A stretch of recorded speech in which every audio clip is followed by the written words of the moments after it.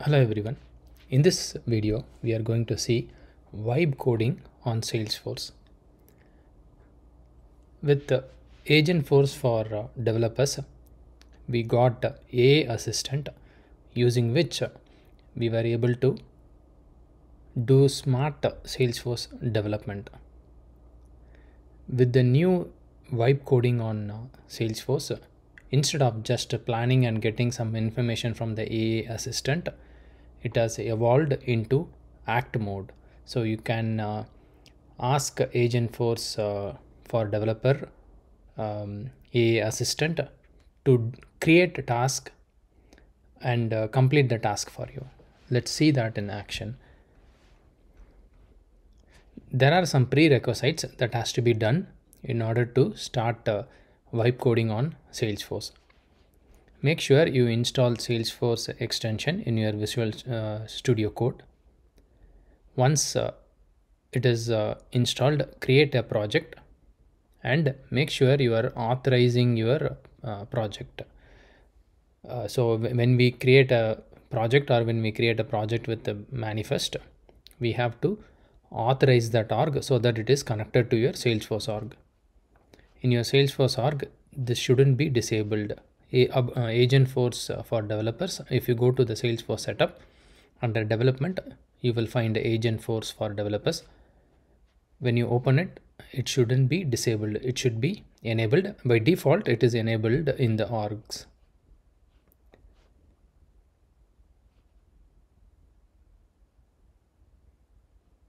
Next, you have to install Agentforce for developers extension also.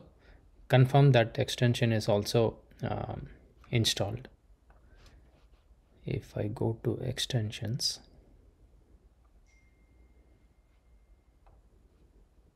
so this is the Agentforce for developers that has to be installed.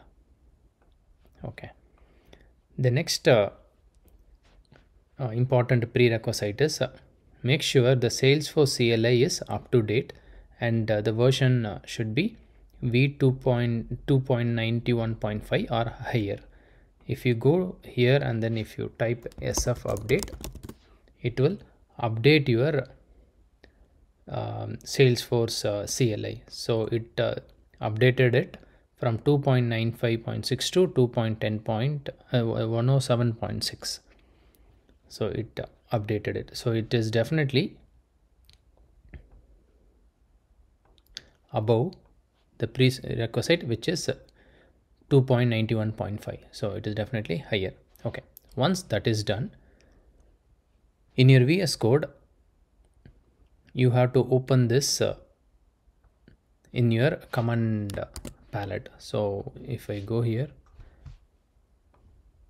if I use command shift P, I should be able to open preferences, open user settings. Once you use that command, it will open settings.json file. Here by default, whatever settings you have changed will be available. On top of it, use a comma and then you have to add these 2 lines of code. I have shared that code here.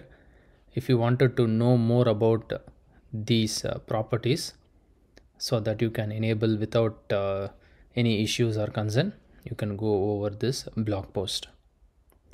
Once that is done, you have to use the Agentforce icon here to access it. Once you access the Agentforce, after changing these settings, you will see the dev agent will be in vibe code mode. Once this is done, the next step is you have to switch to act mode. By default, it will be in plan mode. Instead of plan mode, make it as act mode.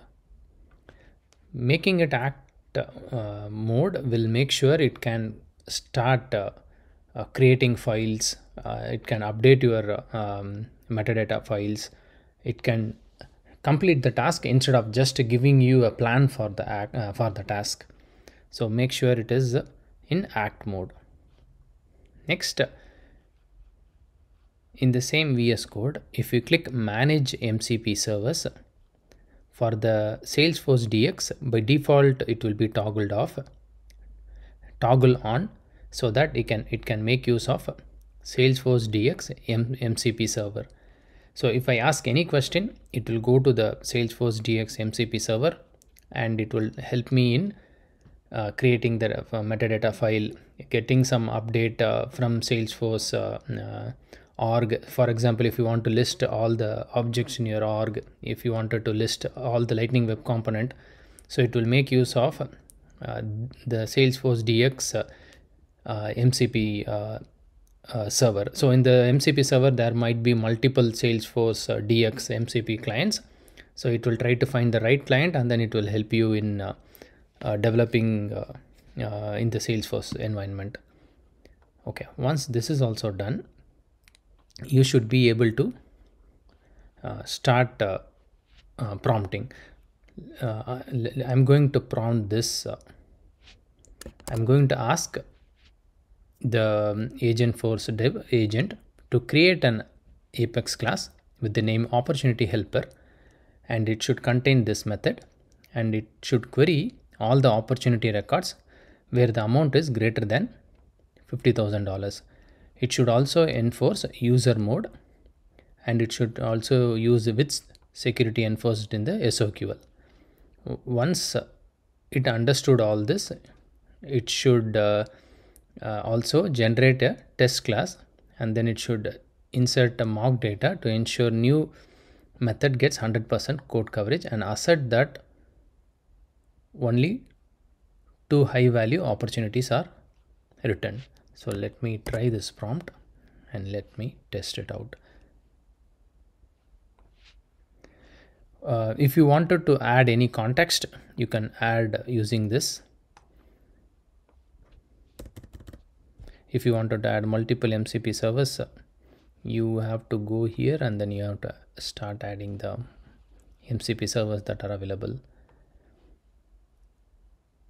Okay, so here I'm going to ask this prompt.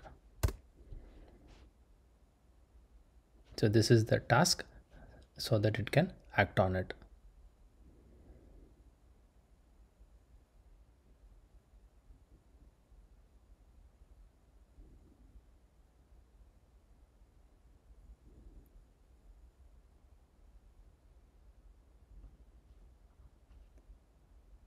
So first it created the opportunity helper class. Let's look at that class. So if I click save, it will create that Apex class. Now it is creating the metadata file, so that I am saving that also. Next it is creating the test class.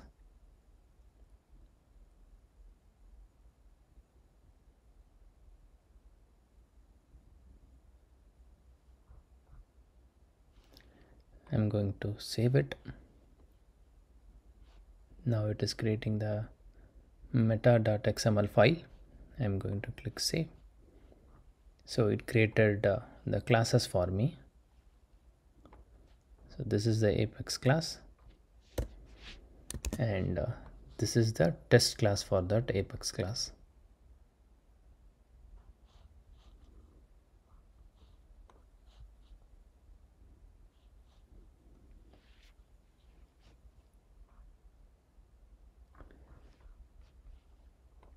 Please check the video description.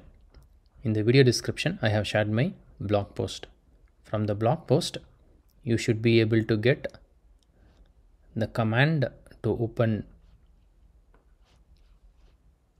the file.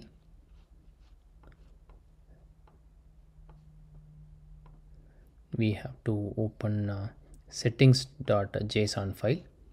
So in order to open it, you can use this command. Next, we have to add these 2 lines of code. So this is also available in the blog post. So you have to add it here.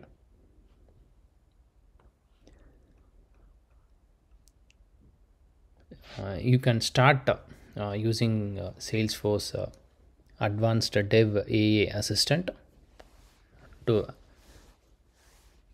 create classes help in and then it can also help in your Salesforce development.